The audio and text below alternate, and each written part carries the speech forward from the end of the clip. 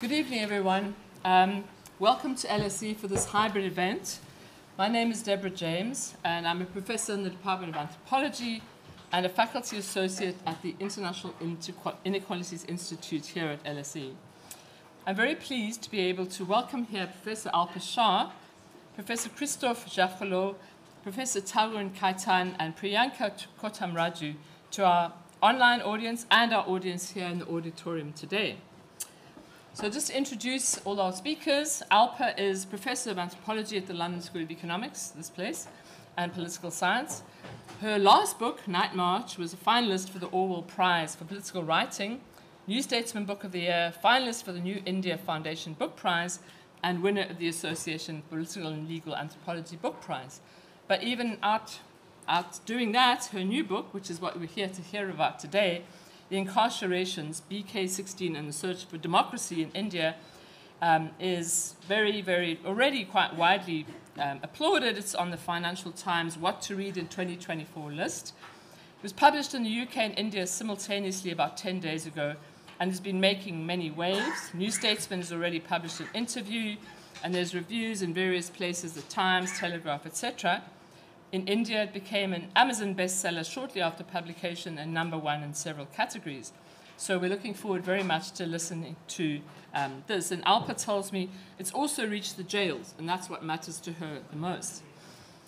Christophe Jaffrelot is Avanta Chair and Professor of Indian Politics and Sociology at the King's India Institute, and also the Research Lead for the Global Institutes at King's College London.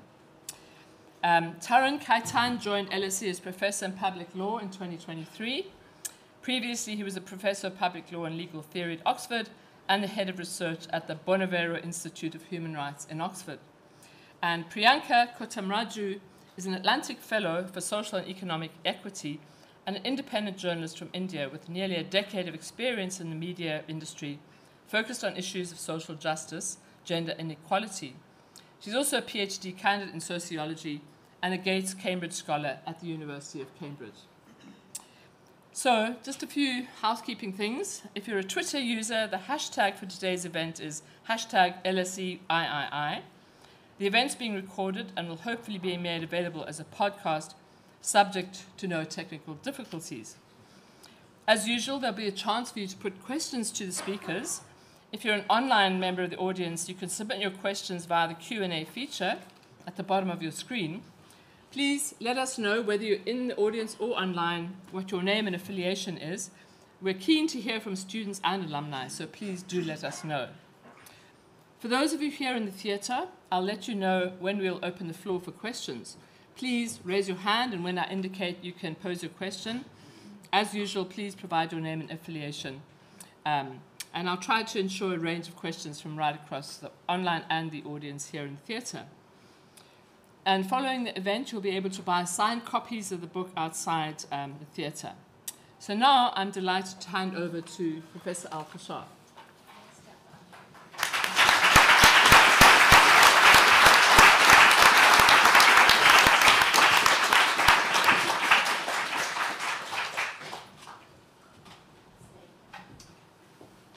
Thank you all so much for being here today and helping us launch this book into the world from the LSE.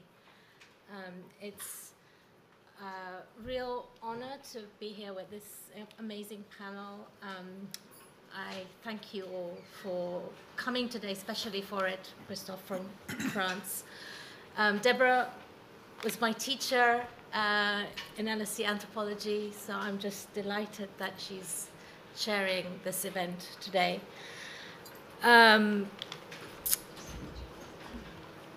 So I'm just going to speak for about 25 to 30 minutes. I'm going to do a little bit of a reading from the book, and then I'm going to hand over to Christophe, Priyanka, and Tarun, who are going to draw out different aspects of the book. It's a big book, and it's covering many aspects of India's democratic collapse, and it's told through the story of one case, the Bhima Koregaon case.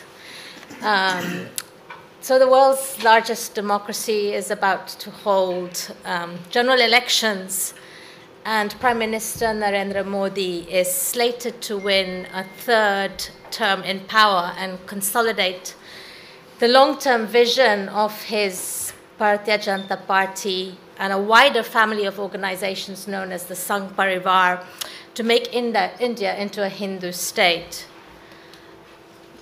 Prime Minister Modi now presents India not only as the world's largest democracy, but also the mother of democracy, seeking to displace Greece as the birth of democracy in the public imagination. But critics have pointed out that India is now one of the world's worst autocracies, is authoritarian, and some have even called it a fascist state. There's been a steady erosion of democratic freedoms, including freedom of expression, media independence, and civil liberties. Many of the institutions of the state have been taken over, and crucially, there's a very close pact between corporate capital. Inequality is rising. The wealthiest 10% own more than 40% of the total, more than 70% of the total wealth of the country. According to Thomas Piketty, India is now the most unequal country in the world.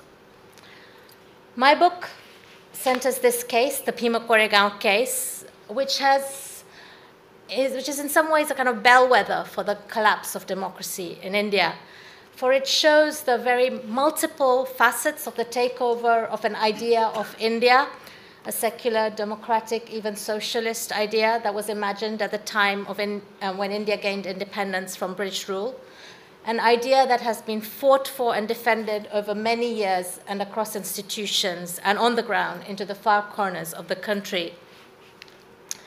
In telling what is a thrilling, chilling, and shocking story of the Bhima Koregaon case, in which 16 human rights defenders have been incarcerated, most of them are still in prison, the book provides a window onto the erosion of democracy, and it shows what the fight for democracy entails on the ground. So let me begin by giving you a flavor of the book by reading a passage from it. Sorry, thanks, Deborah.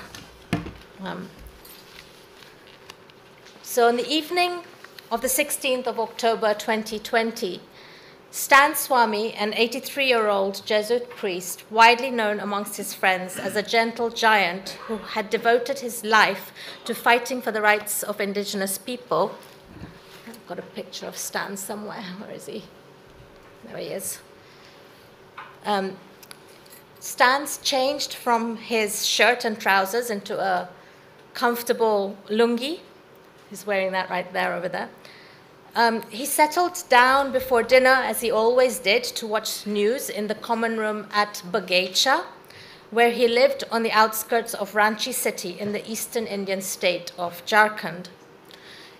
In that garden, so that's Baghecha over there, that's what Baghecha means, Stan had finally, over the course of the decade before, created a space that had no signs of the church, but instead reflected the spirit of the local indigenous communities, the Adivasis, a space in which everyone would feel welcome. The building at Baghecha was an open U-shape with every door opening into a verdant garden of indigenous plants and trees, in the middle of which was a big meeting and dancing circle representing an Adivasi village. About 3 days before that fated October evening, a kind of glow had appeared on Stan's face. He was serene, he was collected and calm, as though he had a premonition of what was to come. In contrast, Father Solomon, Stan's companion at Baghecha, was agitated.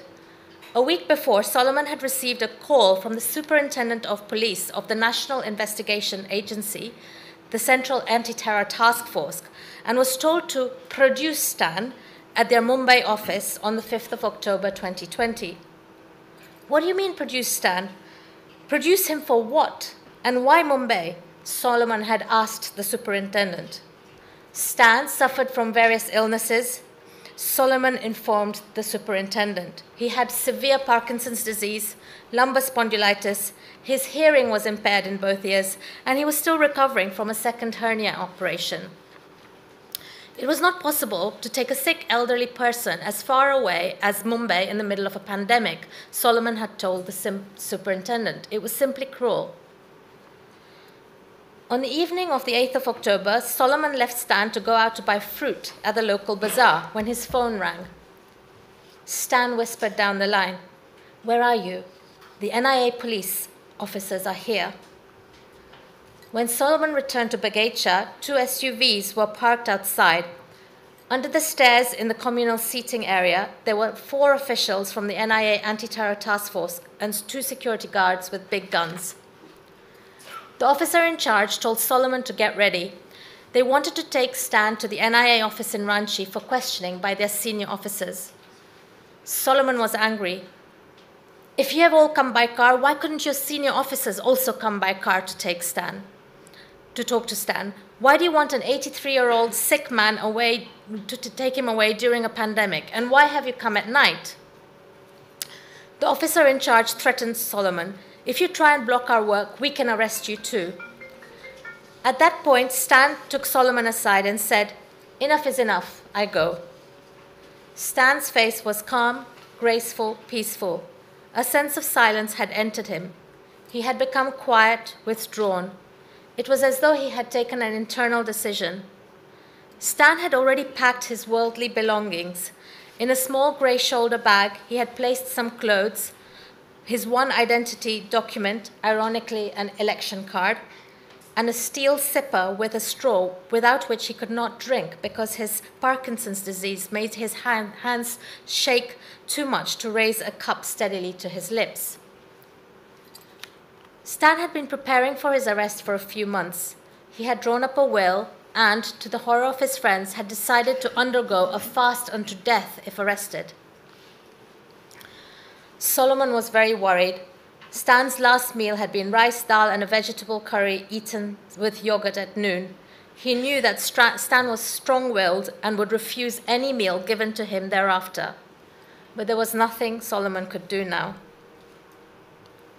Frail and disoriented, with the pandemic raging outside, and after a tiring flight from Ranchi, Stan could barely stand, said Susan Abraham, who met him at the Mumbai court, as she was part of the defense team of lawyers involved in the BK case. "We got him to sit on the chair where lawyers sit so that he had table support to put his signature on a few vakaltanamas. These are documents for empowering a lawyer to act on one's behalf. He could barely manage a scroll for a signature, so we had to take his thumb impression," Susan recounted. The defense team sought Stan's release on bail on medical grounds. It was evident for everyone to see that he could not walk, hear, eat, or drink without support, Susan said. His medical papers were presented to the NIA judge, but even for an ailing, aged, infirm man, they didn't consider bail. Stan asked for permission to speak to the judge, and he was allowed into the witness box. Stan said, "I neither had any connection with the Bhima Koregaon incident, nor any link with Maoists. All along, I dedicated my life for the development of my poor Adivasi sisters and brothers. I wanted justice to be done to them as per the constitutional provisions and Supreme Court judgments." Stan's voice was so feeble that the judge could not even hear it. Stan was fatally sent to jail, but nevertheless his voice went viral. His friends spread a video recorded at Bagacha 2 days before his arrest. Looking straight at the camera, wearing a simple white check cotton shirt, Stan spoke slowly, carefully, and sincerely. "What is happening to me is not something unique or happening to me alone. It is a broader process taking place all over the country. We are all aware how prominent intellectuals, lawyers, writers, poets, activists, students, leaders are all put in jail because they have expressed their dissent or raised questions about the ruling powers of India. So we are a part of a process. And in a way, I am happy to be part of this process because I'm not a silent spectator, but I am part of it, part of the game. I am ready to pay the price, whatever be it." Stan's health deteriorated rapidly in prison. The jail authorities did not even have the decency to give Stan the sipper cup he had packed in order to be able to drink water. Stan got weaker as the days got by. He was finally moved by the jail authorities to a hospital in the coastal suburbs of Bandra in Mumbai, tested positive for COVID-19 at the end of May 2021, and had a cardiac arrest just before he died. His requested plea for bail on health grounds was never granted. Stan took his last breath at 1:30 p.m. on the 5th of July, 2021. Thanks.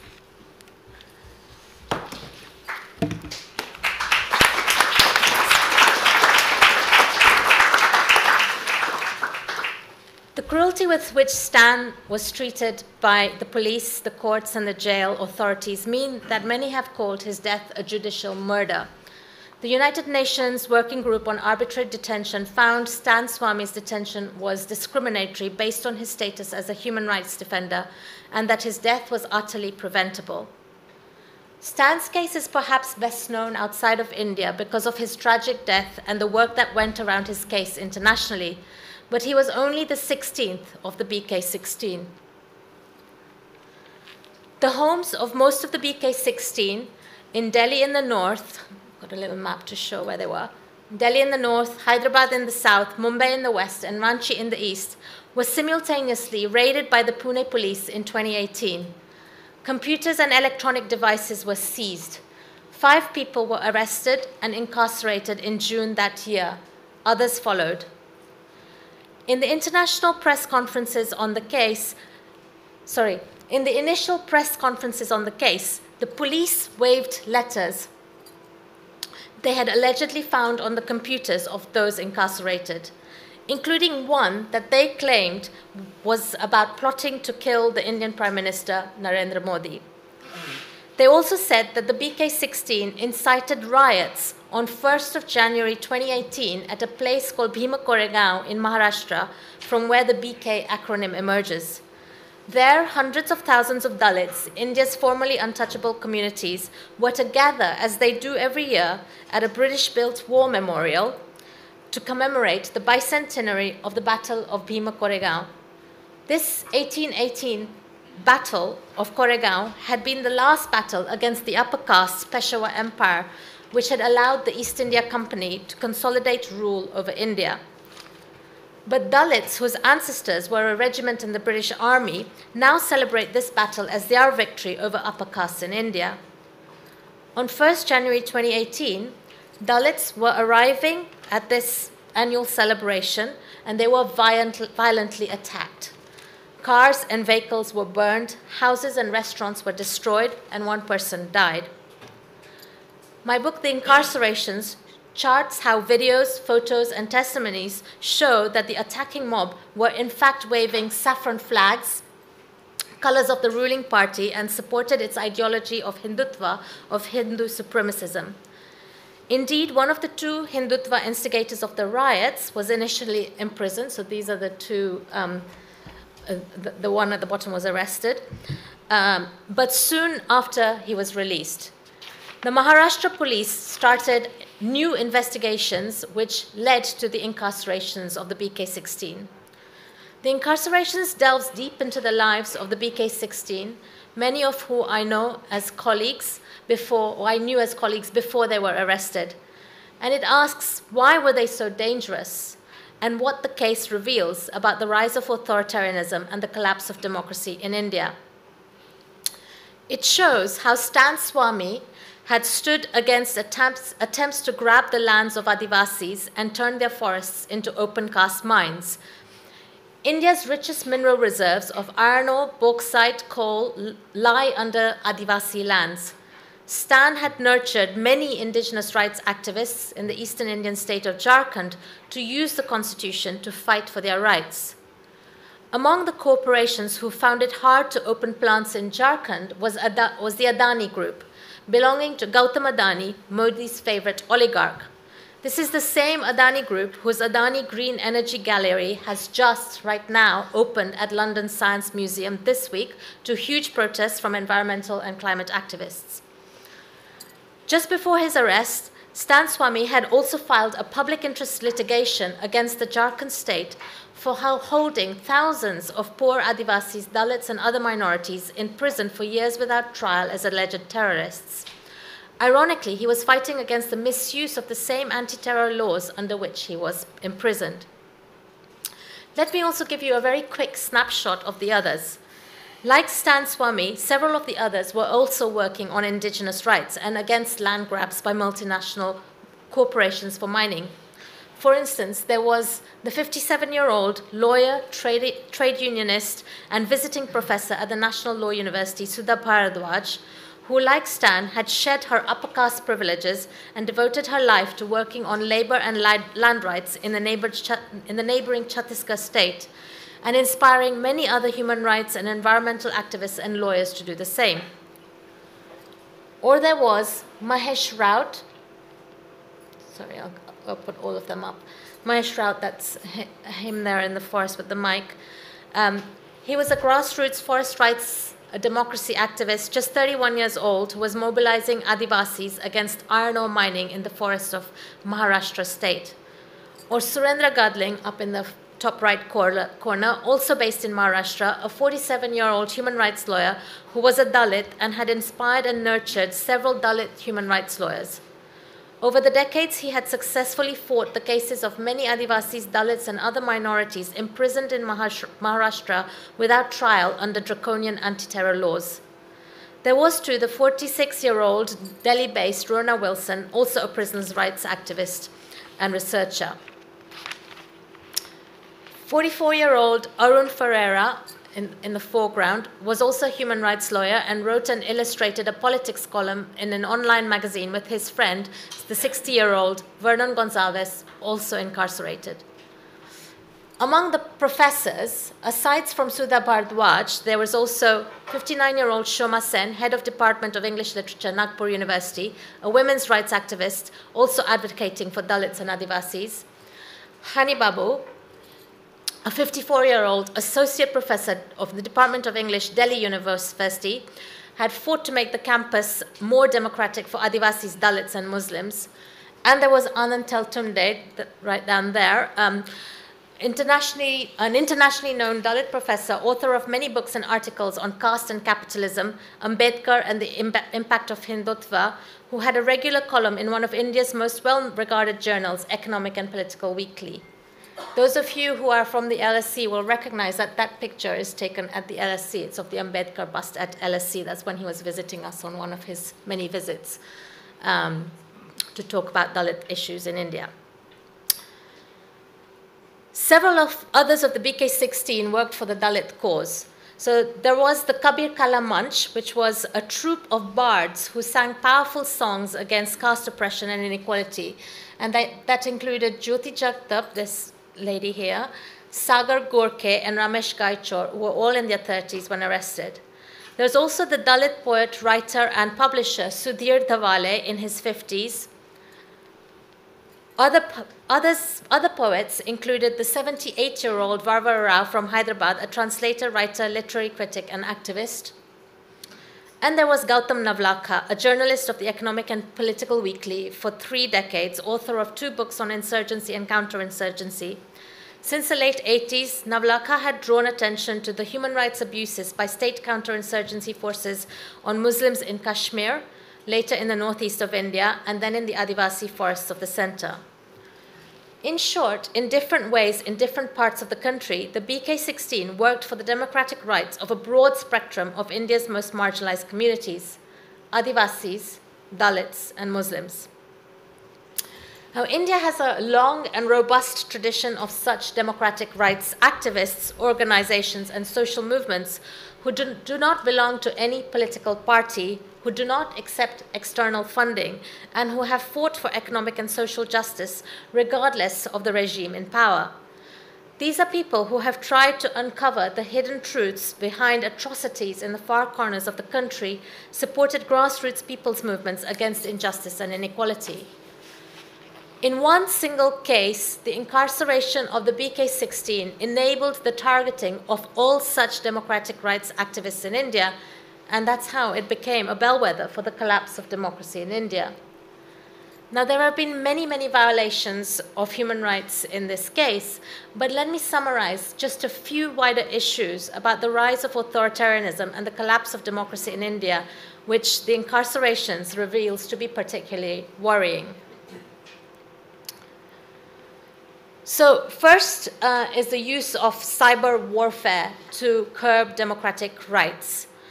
So cyber forensic investigations by US experts, a company called Arsenal Consulting, who got the clone copies of the hard drives that were taken by the police, has shown that the electronic evidence used to incarcerate the BK-16 was implanted on their computers. So this is a case in which not only has Pegasus been used to spy on the BK-16, and a case in which their emails and computers have been hacked, but also the evidence that has been used to incarcerate them was implanted on their computers.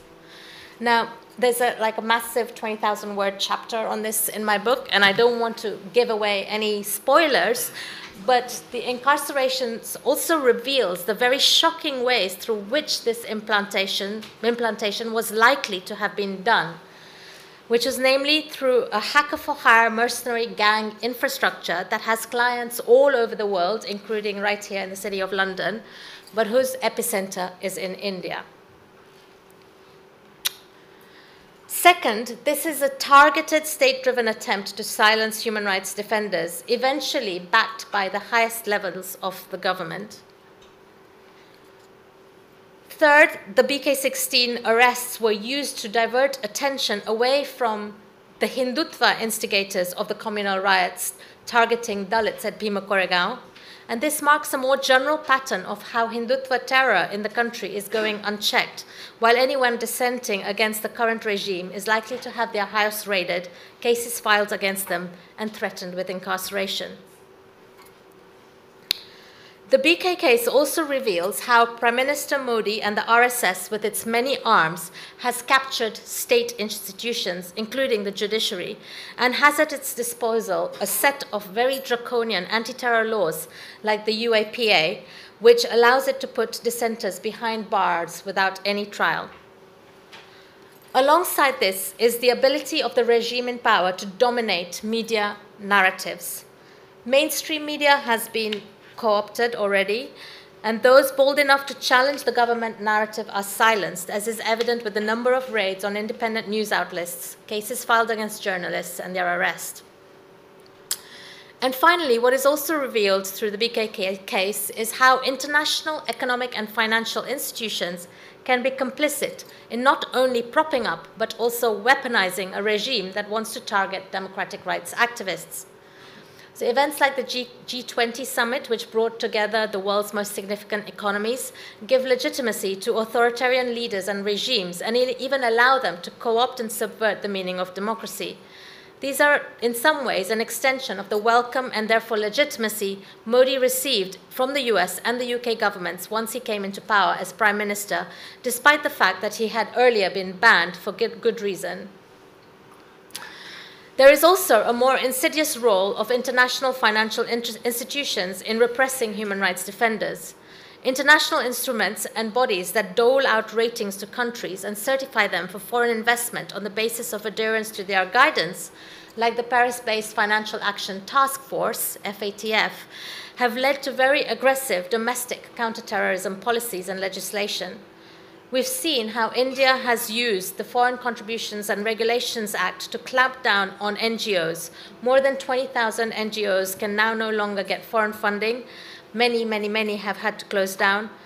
But we hear much less about how India has used this compliance with this Paris-based agency to make anti-terror laws like the UAPA so draconian that they can be used to imprison journalists, academics, human rights defenders for years with no evidence, no bail, and no trial. As for the BK-16, there is still no sign of any trial more than 5 years after the first arrests. Most of the BK-16 remain in prison. Less than 3% of those incarcerated under the UAPA are convicted.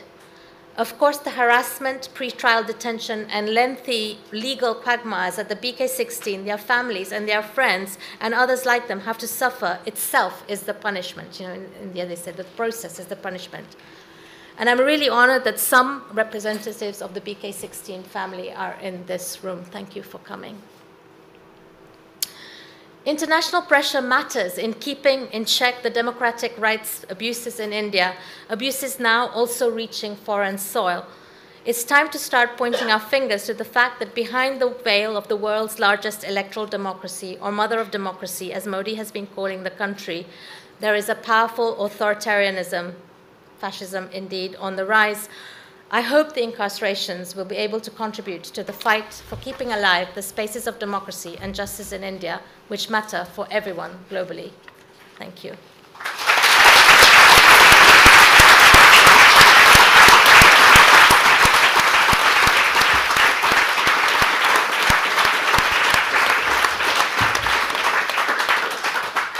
Thanks very much, Alpa. Over to you, Christophe. Thank you very much. Well, like others, like many colleagues, and like Alpa definitely, the incarcerations of the Bhima Koregaon accused affected me personally. I knew some of them, I know some of them, including Anand Deltumbe, whose forthcoming book, by the way, on Ambedkar, I read last week.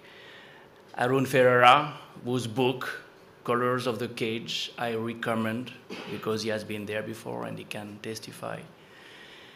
And a few years ago, when everyone was silent, we started to interview those who knew them well, their family, relatives, their friends. Cedric Prakash gave a testimony on Stan Swami, Sabah Hussain spoke about Gautam. And then came the project of Alpa. So we stopped because she did the work. The website is still there, but really everything is in her book. And this is why I find this book so important, because it's the best way to know the story, not to forget.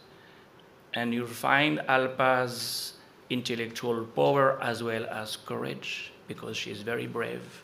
She speaks for those who cannot speak anymore. We speak for those who cannot speak anymore, and we will continue.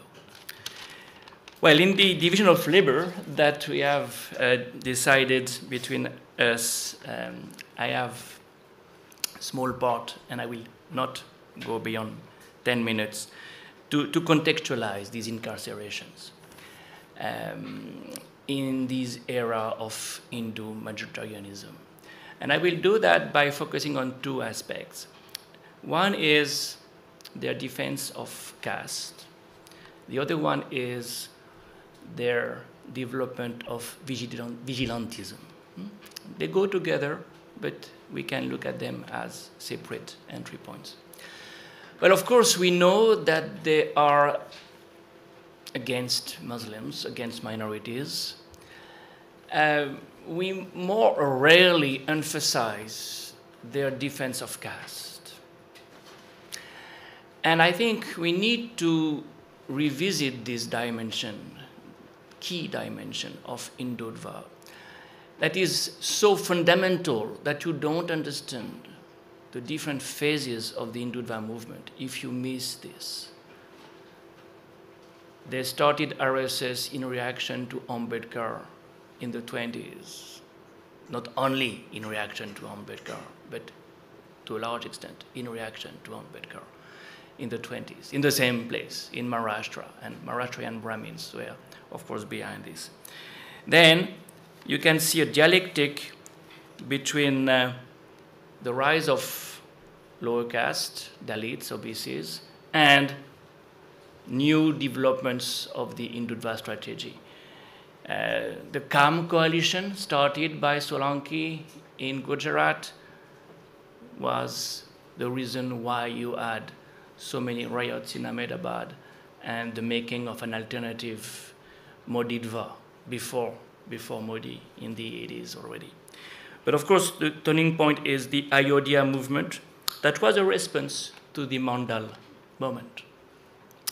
And in this book, what you understand is the attempt at preventing Dalits from gaining dignity. The starting point is this attack on Dalits who had assembled, as Alpa has just recalled, to commemorate the bicentenary of the victory of Mahars over the Peshwa's army. And this memory is something unbearable that cannot be sustained. Well, this is one indication of the larger picture that I really emphasize once again. The rejection of, in the attempt at suppressing the way Dalits, lower caste at large, try to emancipate from the caste system, because their model and the subtext of Hindutva is social hierarchy vis-a-vis minorities, vis-a-vis low caste people.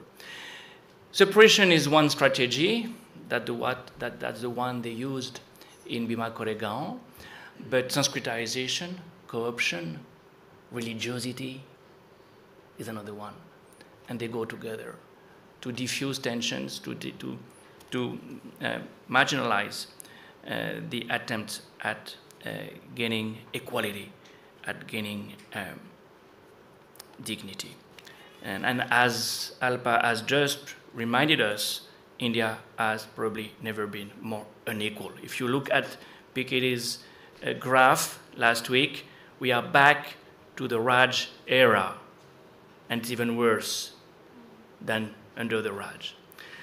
If you have any doubt about the prejudice, anti-Dalit prejudice of the RSS, just read Banwar Meghwani's book, I Could Not Be Hindu. He tried, he went to Ayodhya, he contributed to destroy the Babri Masjid, and then he could never be accepted as one of them, which is a reflection of how deep the prejudice is. So that's really one aspect of the Hindutva movement that this book helps us to understand. And of course, the number of Dalits behind bars is, of course, a reflection of this. Now, one word about this vigilantism question. As Alpa has just shown by, in one of her slides, in January 2018, the attack on the Dalit people who had gathered for this commemoration were two men, were masterminded by two men. You saw the photograph of Sambhaji Bide with Fadnavis. That was one of the photographs.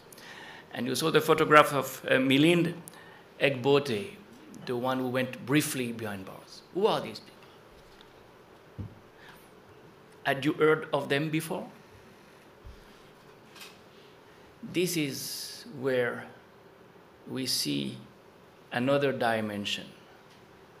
The vigilantes, those who are doing groundwork for decades, for 100 years. Well, RSS will turn 100 years old next year. The same groundwork at the grassroots level. And they are totally dedicated to the case. Bide is an ascetic in the true sense of the word, completely dedicated to the cause of Hindutva, and therefore of this attack on the Dalits. What are they doing? Well, they are doing what I call cultural policing. Well, it's what vigilantes do. And we come to know them because of what they do vis-a-vis the Muslims. You know, we have heard that there are now squads patrolling the highways to check the trucks where Muslims may be taking cows to the slaughterhouse. We know that they are patrolling the university campuses for making sure that Muslim boys don't speak to Hindu girls. They would so seduce them, they would convert them, they would marry them. This is love jihad. What we have not heard so much about is what they are doing at the groundwork, at the grassroots level, vis-à-vis the caste system. Because the same way they make sure that Hindus and Muslims don't interact, they also make sure that there is no intercaste marriages, there is no intercaste encounters. The Bajrang Dalis, who have been responsible for the pogrom in Gujarat in 2002, had a parallel activity, Babu Bajrangi, for instance, to make sure that the Patel girls who eloped with anyone from another caste could be retrieved. So, vigilantism is a cultural policing that is not only directed towards the promotion of a Hindutva anti-Muslim agenda, but is also going in the same direction of the attacks on the Dalits. What does it tell us about the trajectory of India? Well, it tells us that after episodes of progressive series of measures, we are certainly in this regressive mode, not only politically. Of course, there is an erosion of democracy, to use Alpa's words, but there is also a social inversion, and both go together. The politics of the state, the BJP-ruled states at least, and the social work, the societal work of the vigilantes go together, making something much more substantial that we can imagine. Because BJP may lose elections, they will not retreat. They are now in society. They have now penetrated society. And that's why I call, that's why I speak of a deeper state. This is a deeper state, and this book helps us to understand how things are connected. Of course, you have the official state, the formal state, the government, the judiciary, but you have also a subterranean development. And we need to look at these two things together to understand the trajectory of today's India. And once again, this is what this book helps us to understand. Thank you, Alpa, again.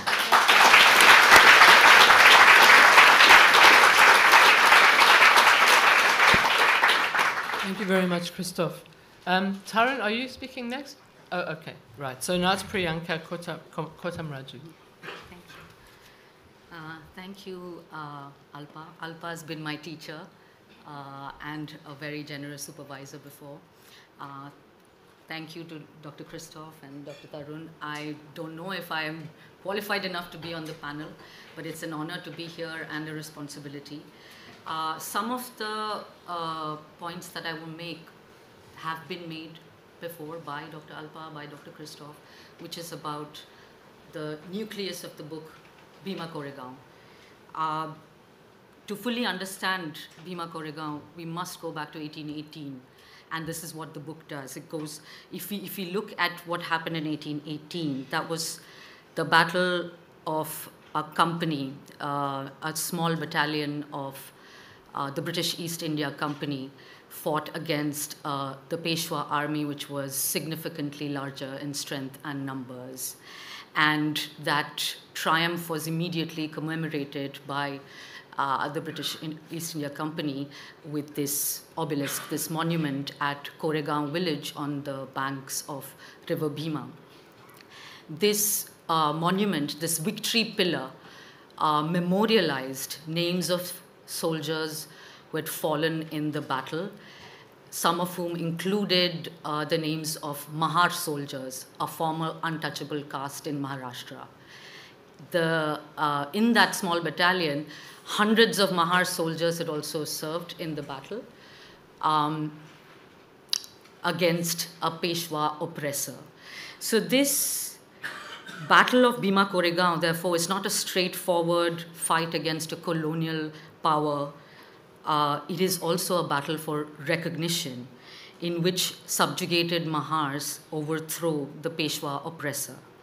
There are several accounts in literature about the persecution of Peshwas, the Peshwa persecution of former untouchable castes. I'm going to quote one, which is in 1855, a 15-year-old Mukta Salve, who was the student of Jyotiba Phule, she shared her experience of her caste being subjugated by the Peshwas. She belonged to the Mang caste, another former untouchable caste. Let that religion where only one person is privileged and the rest are deprived perish from the earth, and let it never enter our minds to be proud of such a religion. These people drove us, the poor Mangs and Mahars, away from our own lands, which they occupied to build large mansions. That was not all. They regularly used to make the Mangs and Mahars drink oil mixed with red lead and then buried them in the foundations of their mansions, thus wiping out generation after generation of these poor people. Under Baji Rao's rule, if any Mang or Mahar happened to pass in front of the gymnasium, they cut off his head and used it to play bat ball, with their swords as bats and his head as a ball. Peshwa atrocities against low caste people have remained ingrained in public memory. A regime that also denied physical, occupational, and social mobility, which, however, they were able, that was available to them with the East India Company, at least initially. In 1921, Dr. Babasaheb Ambedkar was invited to Bhima Koregaon, where he supported this idea of making an annual pilgrimage to this site. Over time, the Battle of Bhima Koregaon came to be re-signified by Dalit communities, not as a colonial triumph over a native kingdom, but as a movement, like Dr. Christophe said, for the emancipation of former untouchable castes. And it also was time for them to mark Babasaheb Ambedkar's visit to Bhima Koregaon as well. The book also mentions, and I would urge you, there is a fabulous documentary by Somnath Wagmare on YouTube that's available, which is about Bhima Koregaon, what that celebration of, in 2017, when that documentary was shot, about 30 to 40 lakh people attended that, what that sea of white and blue looks like, how celebratory and how with hope that place is. How bookshops crop up, spring up on the roadside that make available affordable anti-caste progressive literature.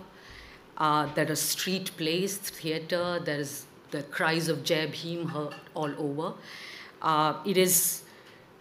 There's music in the air, and there's a lot of hope. The book, and as Dr. Alpa has also said, that the events of 1st January 2018 was when hundreds and thousands of people were marching towards Bhima Koregaon, and a mob of 2,000 men, which was a premeditated plan of 2,000 men, waving saffron flags, carrying Molotov cocktails, launched a riot. And there were many casualties. Mangal Kamble, a lady who had a tea shop to provide snacks for pilgrims who were coming there. Her shop was burnt down and her house was burnt down. Suresh Sakat's eatery was also burnt down, and his 19-year-old daughter, Pooja, who witnessed this violence, was later on drowned in a well. Anita Savle was one of the people who was caught in the riot but managed to escape, and she filed the only first information report with the Pune police against Sambhaji Bhagat, as we've seen the pictures, and Milind Ekbote. 1 month into that investigation, Milind Ekbote walked out on bail. Sambhaji Bhagat was never taken into custody. Anita Savle's FIR, the first information report, kind of disappeared, vanished, despite her following up. And what happened to her? She faced a lot of direct and indirect torture. The seats of her scooters would be mysteriously slashed. There were leaflets circulated in her neighborhood that somebody should file a case against her. There was a Facebook video that went viral that called for the assassination of the lady who filed an FIR. Anita Savle was a Dalit woman, and it was possible to do this sort of direct and indirect torture. In place of Anita Savle's FIR, there appeared a new FIR in which the sequence of events had changed and the perpetrators were completely different. And the perpetrators who were named in this new FIR were the Elgar Parishad, Kabir Kala Manch, a lot of the people from the BK16, Mahesh Raut, Surendra Gadling, Shoma Sen, Sudhir Dhavle, and Professor Anand Teltumbre. Later on, 8 migrant workers from Telangana who were part of the Mumbai Electronic Employees Union were arrested because some of them had gone to Bhima Koregaon on January 1st, and the union had taken on Reliance Energy, which was owned by Anil Ambani at that time, and Gautam Adani had acquired it by the end of 2017. They were fighting for regularization, better wages, safety, and 8 of these workers from this union were arrested under UAPA, which is the Draconian Terror Act. Who were these entities and these people, and why were they named in the Bhima Koregaon BK16 case? So, okay, I'm so sorry, I'm running so slow. So I'll quickly tell you about Elgar Parishad, which was a cross-caste gathering of more than 30,000 people, Dalits, other backward classes, Adivasis, Muslims, and Marathas, brought together by 250 organizations to loudly appeal to the people against casteist communal forces. Kabir Kala Manch are Lok Shahirs, people's poets whose poignant ballads are on hunger, unemployment, homelessness, religious harmony, and on students. What the book is so meticulously bringing to attention is that there was an emergence of cross-caste solidarity among working classes that you could see at places like Bhima Koregaon, that you could see at Elgar Parishad, Kabir Kala Manch, Vidrohi Sahitya Sammelan, and in trade unions in Bombay, which was being construed as a direct threat to a Hindutva regime and neoliberal capitalism. I mean, as we head into elections, like Dr. Alpa said, I'm asking myself, what is the alternative? A lot of people I know ask, what is the alternative? This is the alternative. Elgar Parishad is the alternative. I will end with Professor Anand Teltumbre, who has been a fierce critic of Hindutva and of the neoliberal order and the position of Dalits in that system. What does he say? Dalits are, as the biggest victims of this hydra-headed monster, are the most critical constituents of this struggle. This monster has not only devastated their livelihood, but also destroyed any hope of their emancipation. Unfortunately, they are yet to realize the magnitude of the damage done. The vested interests among them have significantly misled them into believing that globalization holds emancipatory promise for them, or Hindutva seeks to accept Dalits into a society sans caste. Nothing could be farther from the truth. Neoliberal globalization neither believes in any such thing as emancipation or equality or fraternity, nor does it have the capacity to provide relief to its victim. It is impossible for Hindutva to abolish caste without discarding its religio-cultural structure. Moreover, there is no evidence that it intends to do so. Thank you. Sorry.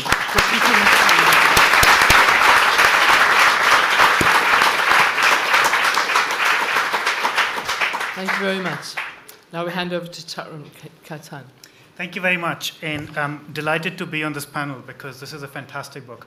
Every one of you should read it, buy a copy, and get it signed by Alpa.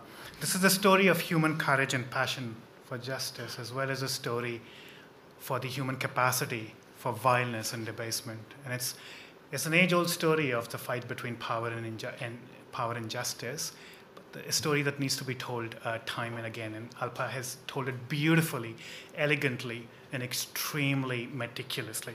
So I really commend the book. It's one of the best books I've read in a long time. I'm a lawyer, and what I want to pick up from the book is its deep and complicated engagement with the law and the Indian Constitution. And let me start with a few quotations from the various heroes that the book tells the story of. This is Stan Swami. This is a bit that Alpa read in her opening remarks as well. I wanted justice to be done to them as per the constitutional provisions in Supreme Court's judgments. Sudha Bharadwaj, the fact that we tried to make the whole process understandable to the people, make intelligible what was happening legally, what their constitutional rights were, what the steps were in fighting for them, that made a big difference. Alpa recounts the concrete slabs erected in villages in Jharkhand with constitutional provisions inscribed on them, echoing their sacred status, which were previously used for worship. Anita Sawale, that Priyanka mentioned, decided that because they were followers of Dr. Ambedkar, they should respect the Constitution of India and hold a peaceful protest. The Elgar Parishad's meeting ended with a pledge by the audience to defend the Indian Constitution. Somwari, an Adivasi activist that Alpa speaks of, was tortured and sexually assaulted, said, I'll ignore the description of the torture. When they did this to me, I did not abandon the path set out in our Constitution. When they killed my husband or attacked my house or compelled my mother to die, I never left the path of the Constitution. Gautam Navlakha became the convener of a civil society initiative called People's Movement for Secularism, which focused on the need to uphold the secular values enshrined in the Constitution of India. Varavara Rao and Vernon were running English classes and teaching inmates in the Yerawada prison about the Constitution. What explains this constitutional faith of all of these defenders of liberty, of rights, of justice, of a sense of morality and public civic duties in the Indian Constitution? It's far from a perfect document. The only dissenter amongst Alpa's heroes is Anil Teltumbre, who says, you beg for bail and the courts will reject your petition, as historical data shows that the average period of incarceration ranged from 4 to 10 years before you got bail or got acquittal. This can happen literally to anyone. In the name of the nation, such draconian laws that denude innocent people of their liberties and all constitutional rights are constitutionally validated. Teltumbre also speaks of Dr. Ambedkar's own ambivalence attitude to the Constitution that he himself helped design. So there's a deep ambivalence about the Indian Constitution, which is at once revered as well as one that facilitates, at least in part, what happened to the BK-16. And I think the explanation is that the Indian Constitution has three distinct dimensions, in my view. On the one hand, we have the moral constitution, the constitution of the preamble, the constitution that seeks to uphold rarefied principle, aspirational values of equality and liberty and justice and fraternity and dignity of the individual. This is the constitution that has acted as not just a moral register, but the moral register for most of the political life of independent India. Rohit Dey's recent book on the People's Constitution talks about how the progressive left's general theoretical disdain for the rule of law and liberal rights on Western campuses was never really apparent in the practice of progressive politics in India, which largely remained wedded to this moral register of constitutionalism in the work of people like Stan Swami and Sudha Bharadwaj and Gautam Navlakha and so many others, people who are the heroes of this excellent book. But at the same time, the same constitution also has an authoritarian register, a register that is a late entrant into the Constitution during its drafting process, being made as it was in the crucible of the violence of partition and the anarchic bloodletting, from which the lesson that the Constitution framers derived was, we need a strong state. This is what, when you look at the nuts and bolts of this Constitution, a deviation from its moral vision, in hushed tones, as an embarrassment, qualified with caveats, but authoritarian nonetheless, provisions which permit the preventive detention of people before they have done anything wrong, provisions that permit the state to tell citizens what they can eat and what they can drink, provisions that allow the central government to appoint governors to oversee elected state governments, provisions that allow for extensive emergency powers and restrictions on freedoms. This is the Constitution that permitted some of the excesses visited upon the BK16 by the state. But this internal disharmony, this polyphony of the Indian Constitution embodies the contradictions of Indian political life. But this wasn't an equal polyphony. The Constitution made a clear choice. The louder, soaring, hand on heart, solemn voice that professed adherence to the best values of humanity was the dominant, hegemonic voice, the aspirational voice, the voice where the Constitution would like to end up. The hushed, embarrassed, muttered under the breath voice, the one that spoke in caveats and qualifications, that compromised from values in the name of pragmatism and the distinctive Indian conditions, that was definitely the junior player. And the hope was that it will eventually become unnecessary. The contestation that we have seen about and over the Constitution in the last 10 years has been a contestation that has sought to reverse the relationship, the hierarchical relationship between the two voices.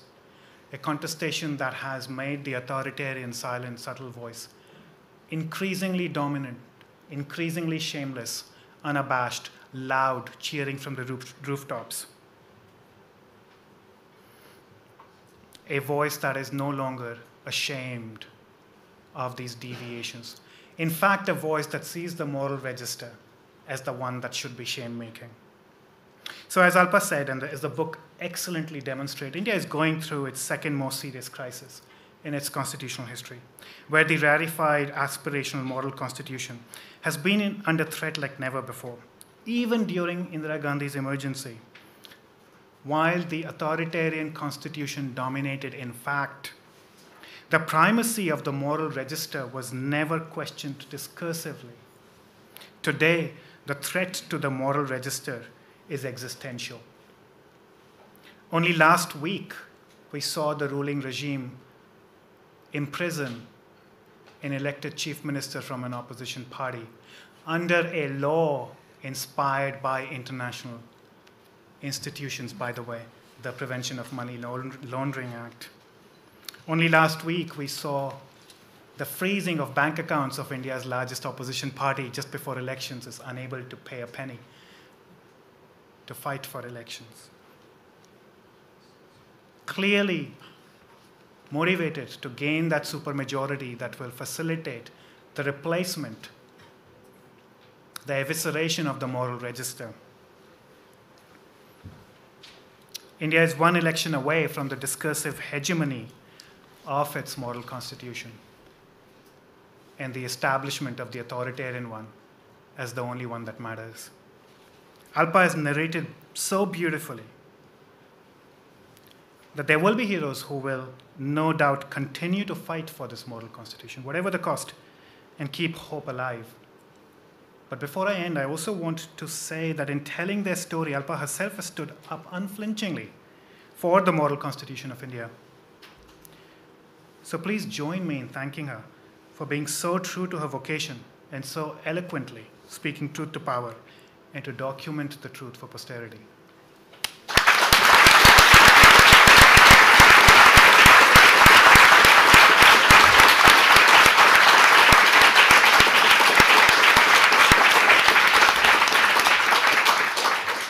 Thank you very much to you and to all of the speakers. So we're going to take some questions from the floor, and we'll also take some questions from the online audience. We'll start off with the floor. Can you please identify who you are? We've got around about 25 minutes or so. And I think I might take a few at a time. Is that all right? Sure. Okay. All right, so there's one right at the back over there, and then that one over there, and then this one. I'll take three, and then we'll answer. Thank you. Thank you very much for the... Does that work? Yes. Thank you very much for those powerful presentations. My name's Tricia Rogers, and I'm from the United Nations Association, London and South East region. And been very moved by both the book and the description of it. And I wonder if you could advise us if there's anything useful we can do in lobbying either the British government or the United Nations to help address the situation. Thank you. Thanks. And there's one right at the back over there. Thank you. Hello, my name is Gokul. I'm a student here at LSE. So for me, this case represented like the way that the mobilization of the term urban Naxal and how it came into parliament. So I was wondering if you could speak to about how the knowledge presented by professors is just cheapened and then criminalized through incarceration and things like that. And then there's one, I think it was you. Sorry, there's one over here. If you can just come here, thanks.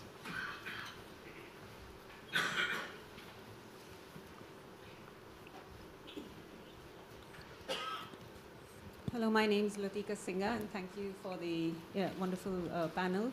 I'm a member of the questioning public, and I would like to, my question is maybe particularly directed to Christopher, but open to anyone.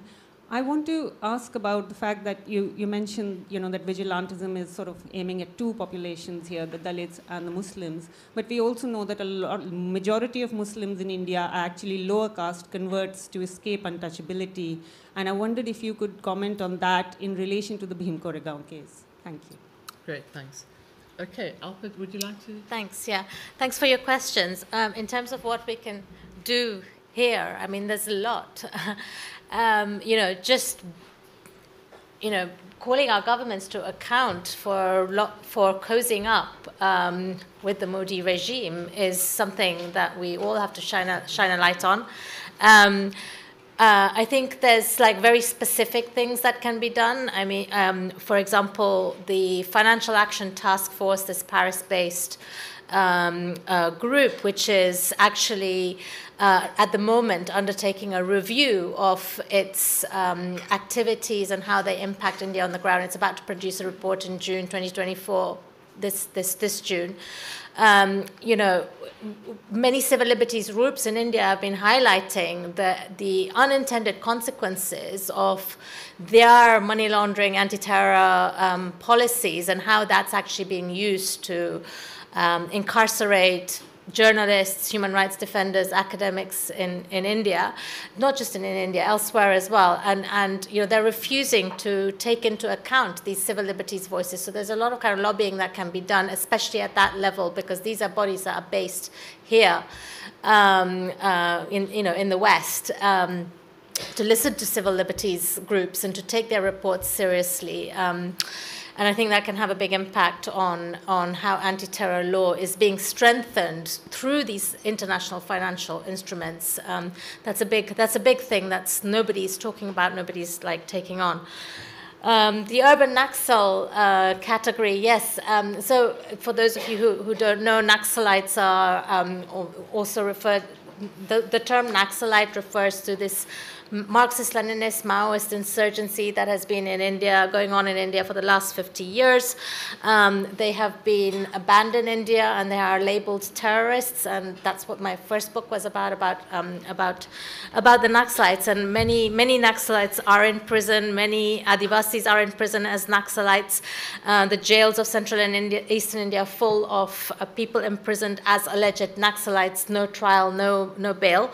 But what's unusual about this case is that, why this case marked a difference between what was happening in the past, is that those people who were trying to get out Adivasis, Dalits incarcerated as alleged Naxalites in all of these remote areas of India who would never have any legal representation, who would never have any legal voice.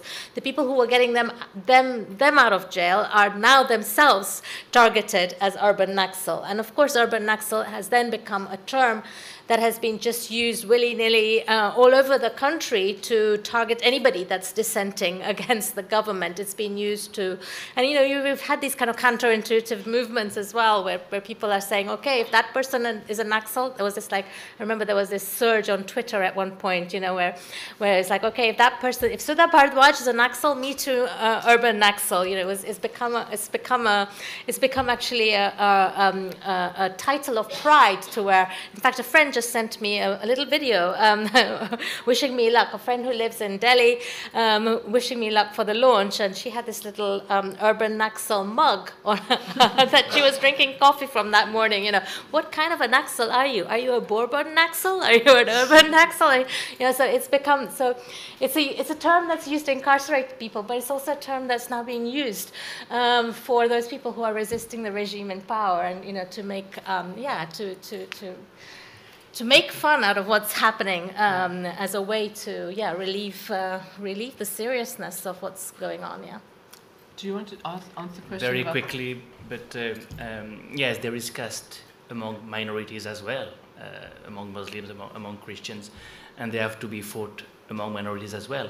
What is interesting in the case of the Muslims is that because of the kind of oppression they are now submitted to, you see a convergence between lower caste and upper caste. And the last figures, the last data is really astonishing, because the upper caste Muslims are declining so quickly in terms of wealth, in terms of education, in North India, of course, Uttar Pradesh, Bihar, that now those who are called Pasmandas, lower caste Muslims, and upper caste Muslims are almost on the same page. When on the contrary, of course, on the Hindu side, class and caste do not coincide.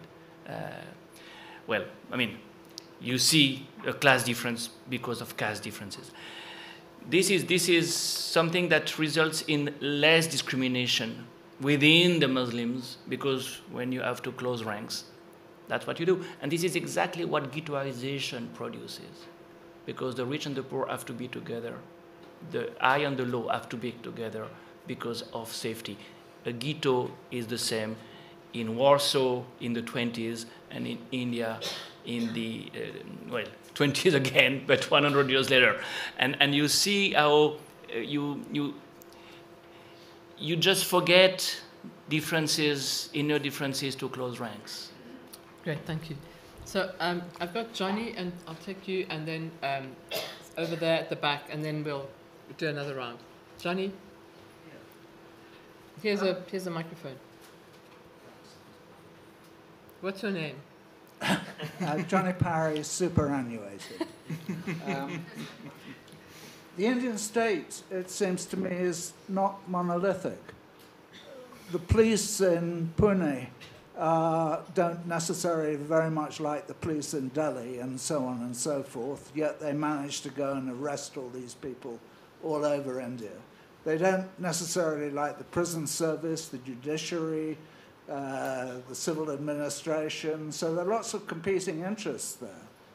So I'm wondering, where are the whistleblowers in this whole picture? You know, the Catherine Guns of India. Why is, you know, large numbers of officials must be involved in this conspiracy. They know bloody well that these are trumped up, completely fabricated charges. So, okay, I'm perfectly well aware that you can transfer civil servants to, you know, outer space, Garcharoli or wherever, and you can make their lives pretty uncomfortable. But Indian civil servants are extraordinarily, by world standards, I would say, secure. They are also, by the standards of most Indians, extremely well paid. And even if they sit at home, they will go on drawing their salaries for 20 years when an inquiry takes place. So I want to know why we are not hearing about anybody who's objecting to all this, particularly given Professor Jaffrelot's point about the Dalits. How many Dalits are now represented in government posts? Thank you. They can't be happy. Okay, two along from you. There's somebody here who wants to ask a question as well. Thank you so much. That it has been. Sorry, really, what's your name? The mic's working. I'm Laila Kadiwal. I am lecturer at UCL, and I am from Gadchiroli, Alpa. My question is Israel model. So if you could speak to the relationship between the far right of India and the far right of Israel, and what does the discourse of Israel model mean in India? Thank you. And there's one at the back over there, the lady with the purple jumper.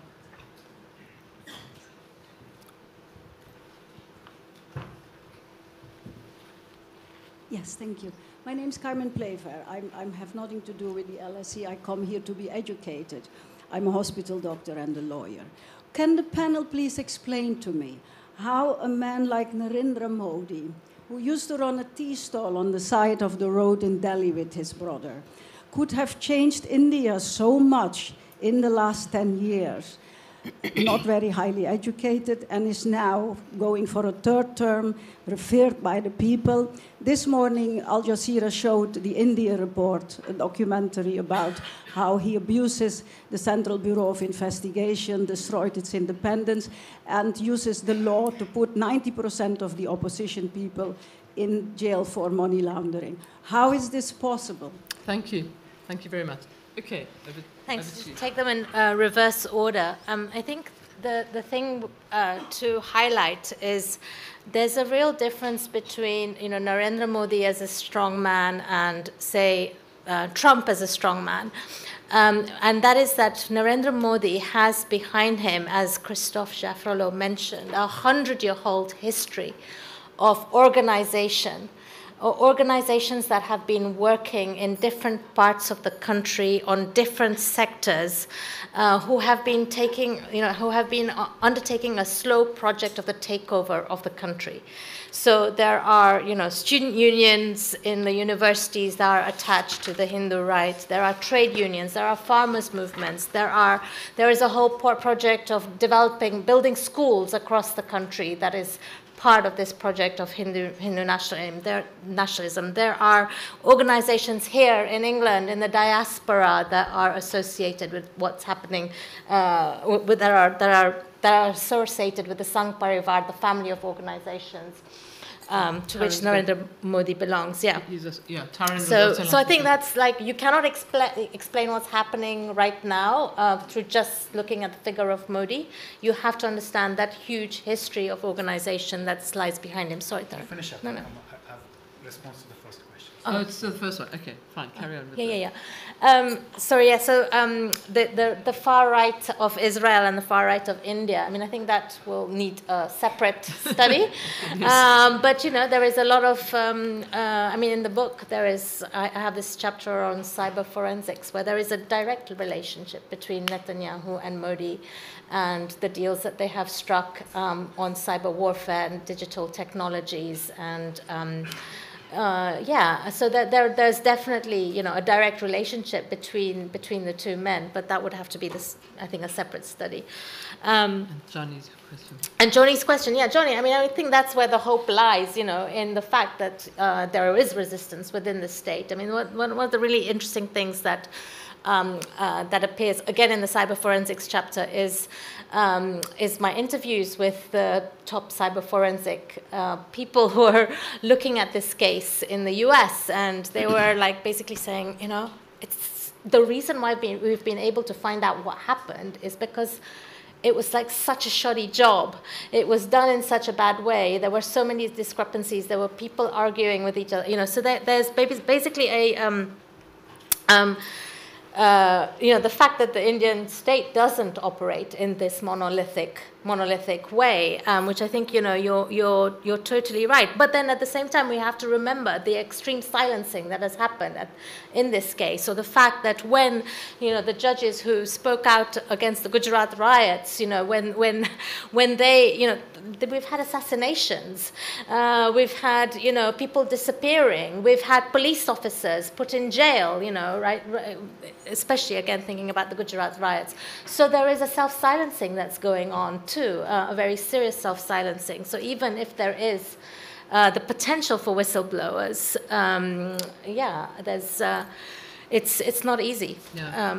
Tarun, you had a point. I just wanted to elaborate on Alpa's answer to the last question. So Sanjeev Bhatt, exactly. an Indian police service officer, claimed after the Gujarat riots that he was in the room when Narendra Modi gave orders for the police to stand by and allow the Hindu mobs to kill the Muslims. He lost his job, got embroiled in cases, and is now serving life imprisonment for murder. Justice Loya, just before deciding a criminal trial against Modi's sort of Man Friday, Amit Shah, in a murder case, was found mysteriously dead. So the cost, and this is what's unusual about, we've seen democratic decline across the world in the last 10 years. India stands out for a number of reasons, but two of them have been just the enormous use of violence, both through the law and outside the law, which is unusual. It's not been seen in Hungary or Poland or some of the other places. And the second is the complete capture of the media ecosystem through the client capitalists, where there is almost no television media voice that's independent. So even the huge corruption disclosure last week about the electoral bonds is barely making a dent in the public perception of Modi because the media has blocked it out. Thank you. I've got two questions from the online audience. So the first question is to Professor Khaitan from an anonymous user. Does Indian constitution not have enough safeguards to resist the changes? For example, the basic structure doctrine. Second question is from Meena Danda. Can we expect any agency of the state to be made answerable for taking away years from people's lives? Will the moral constitution have any traction in setting right the rampant miscarriage of justice? Who would like to address that? Do you want to take a round or? So there's two questions there, and there was one, I think, here. Yeah. Would you like? Okay, here we are.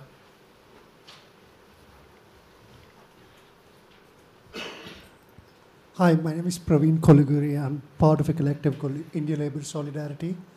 And my question is to Professor Shah and others as well as Dr. Teltumde in his recent writings has warned that India is facing its last free election as a democracy. What are your views on that? Okay, so we've got three questions. Do you want to? Who would like to answer them? I'm happy to go. So the basic structure doctrine is a doctrine evolved by the Indian Supreme Court to say that certain fundamental features of the constitution, like democracy, secularism, are unamendable. If the last 10 years have taught us anything, it is that the constitution will not be saved in the courts. Every single governmental agency bar two have rolled over. Sometimes because they're scared, sometimes because they've been bought out, sometimes because they have been ideological cheerleaders of the Modi regime.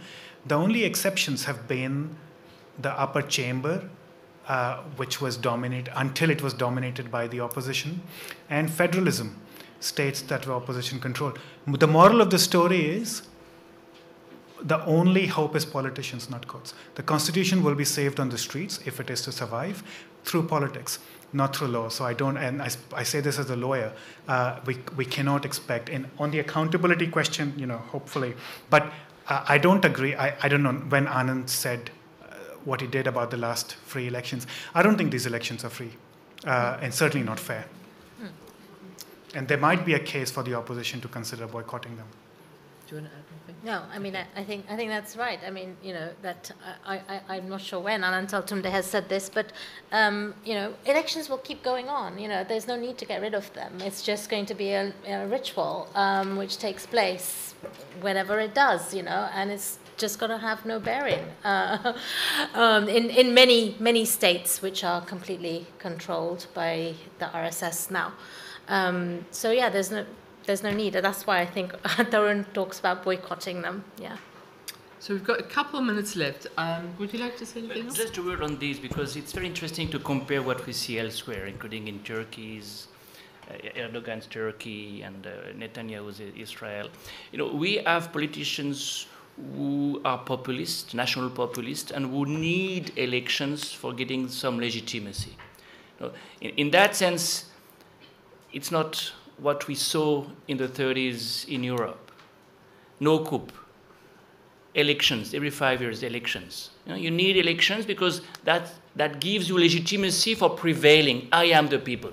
If I am the people, the tyranny of the unelected, as Arun, who said that? Forget, but one of the ministers, the unelected is tyrannical because it is the judiciary. Arun Jaitley said it. Yeah.